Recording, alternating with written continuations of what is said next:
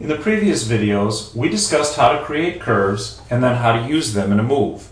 In this video, we'll discuss a couple of advanced curve features. So let's jump right in. In the previous videos, we showed a triggered time curve. So how does that work? We enable our drive, we home our drive,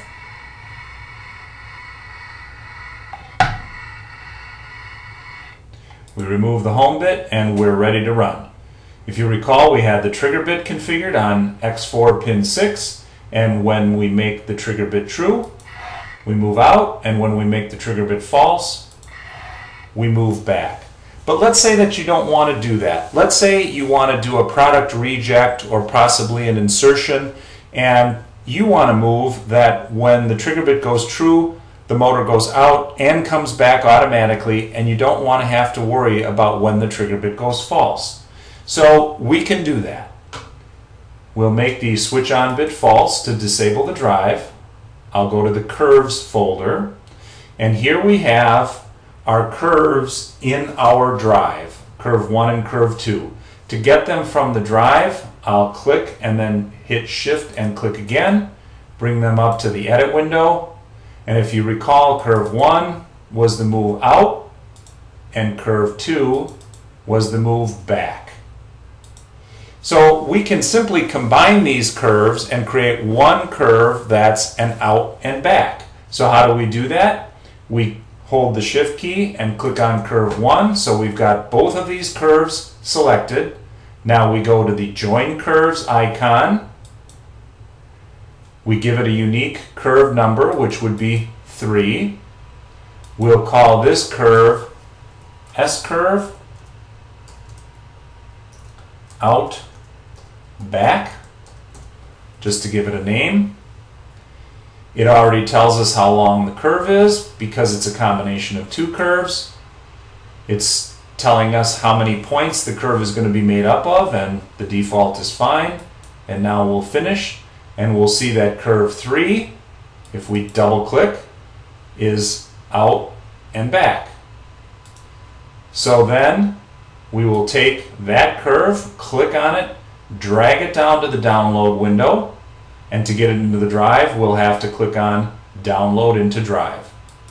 When that happens, we get the warning that we'll have to stop our firmware, so yes, we will do that. And now we're downloading our curves into the drive.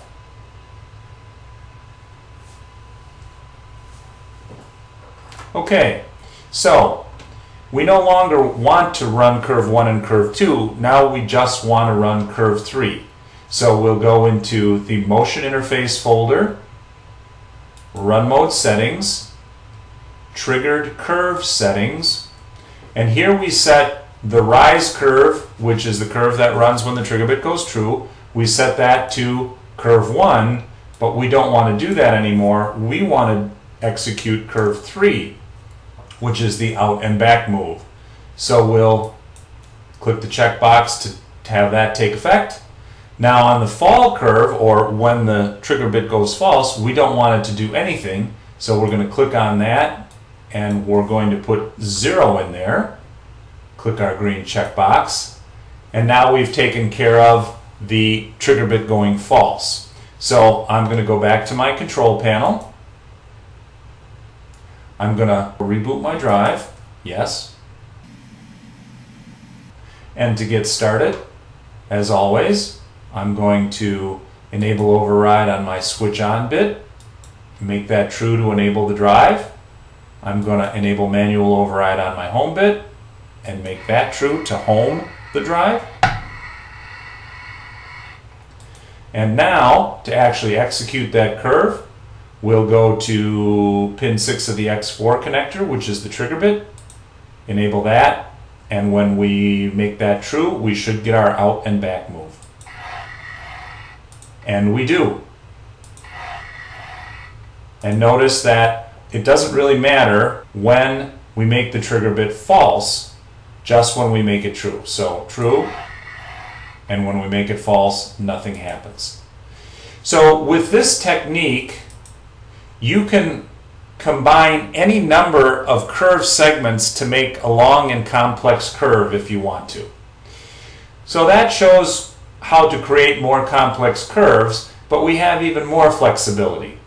What we can do if we want to run that curve in a different way is we can actually modify that curve without changing the curve itself. And to do that, I can go to the Time Curve Settings folder. Now this gives me the ability to change offset if I want to change amplitude scale or time scale. So as an example, let's look at the amplitude scale. So if I want to, I can reduce or increase actually, but in this case I will reduce the amplitude of the curve pretty obviously to 10%. I'll check my checkbox, go back to my control panel, and now when I execute this move, you'll notice that it's much shorter. So it's a very short move because I've reduced the amplitude to 10%. Likewise, we can change the time scale. So if I go to Time Curve Settings, I see my amplitude scale is at 10%, so I'm going to change that back to 100%.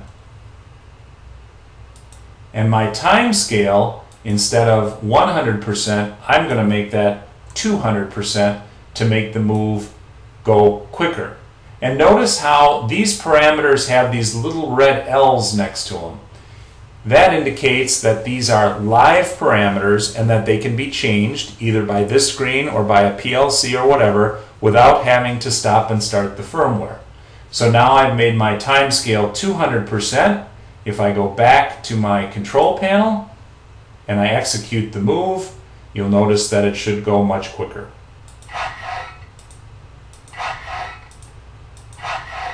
And if I take it back to 100%, back to my control panel, then it's back to normal. So those are some advanced concepts in using curves. I hope you find this video helpful. My name is Jeff Burt, and we'll see you next time.